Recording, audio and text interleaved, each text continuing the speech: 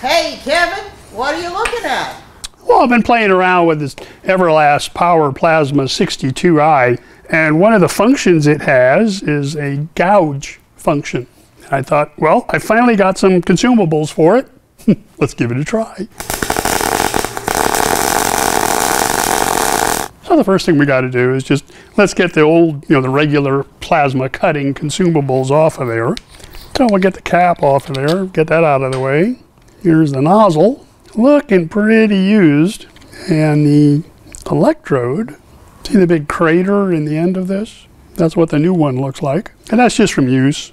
So we'll get the new electrode in there, put a nozzle on there.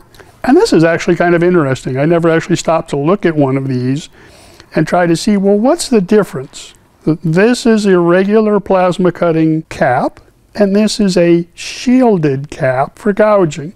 You can see the difference here. This has got this extra little brass piece on the top of it, but what makes it shielded? So if you screw that off, you see this is metal, but all down inside here, from about this point forward, this is all this Bakelite or plastic, whatever kind of non-conductive material it is. So you've got it on the gun and you've got your nozzle sticking up in there.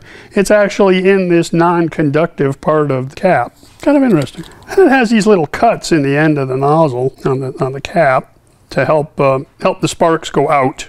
When you're cutting, when you're actually gouging something, rather than all the sparks trying to go down, it helps disperse it some.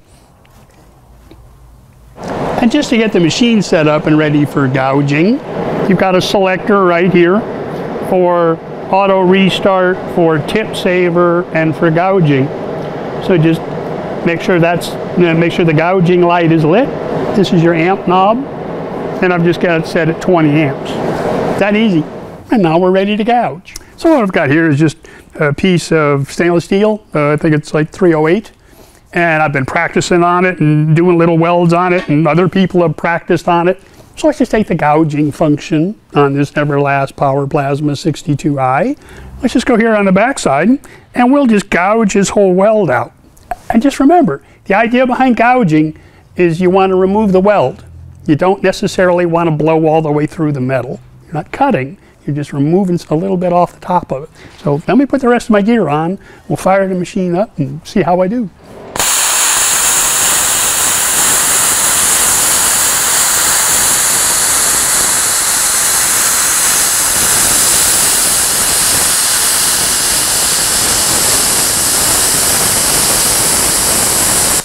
And started here, worked my way down, and you can see I just about blew right through the whole bead, got down to the base metal. I don't think I quite penetrated the base metal itself, but I got the bead off the top of it. So let's jump over here. I'll turn it up to 30 amps, and let's run this side at 30 amps, and we can see the difference.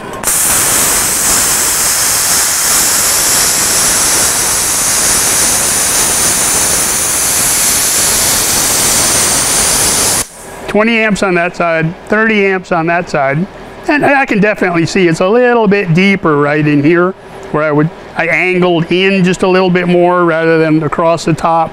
I was digging in a little bit that way as I moved. So a great big thank you to George over at George's Plasma Cutter Shop over on the East Coast. He sent me the consumables for this IPT60 torch. Thank you, George, I do appreciate it. So if you've got a plasma cutter that you can do gouging with, but you've never tried, I hope this gives you a little kick, Go out there and try it. Make sure you have the right consumables, get your machine set up correctly, put all your safety gear on. What the heck, better than a grinder. So I do appreciate you all watching. If you get the chance, why don't you pop out to my website, see what's going on out there, and I'll see you next time.